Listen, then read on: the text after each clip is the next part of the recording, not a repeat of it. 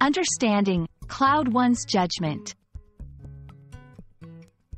Hello, everyone. Today, we're going to explore a very interesting English phrase, cloud one's judgment. Understanding this phrase will not only enrich your vocabulary but also help you grasp the nuances of the English language. So, let's dive in and decode what it means to cloud one's judgment, and how you can use it in everyday conversations. The phrase, cloud one's judgment, is a metaphorical expression used to describe a situation where a person's ability to make clear, rational decisions is impaired or obscured.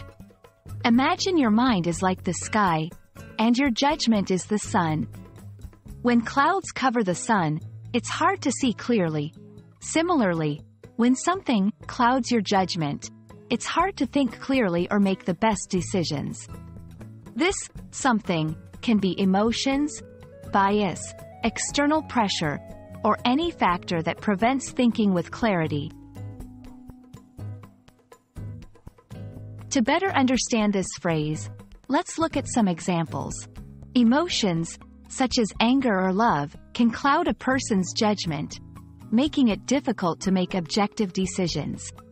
Prejudices and biases can also cloud judgment, leading to unfair or illogical conclusions about people or situations. External pressures, like peer pressure or the stress of a deadline, might cloud someone's judgment, resulting in poor choices. Each of these examples shows how different factors can act like clouds, obscuring the sun of clear judgment. Now that we know what it means, let's see how to incorporate cloud one's judgment into sentences. He realized too late that his anger had clouded his judgment, leading to a hasty and regrettable decision. It's important not to let personal biases cloud your judgment when you're evaluating someone's work. Despite the high stakes of the situation, she managed to not let fear cloud her judgment.